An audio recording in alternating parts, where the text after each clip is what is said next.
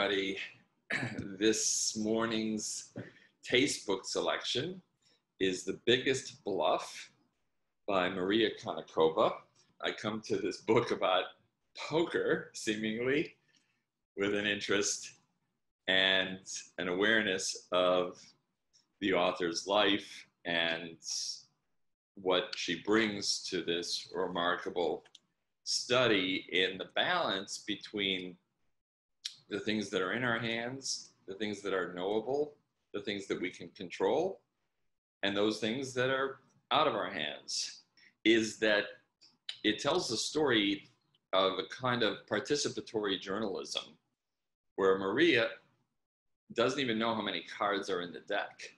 She actually thinks that 54 would be a better number than 52.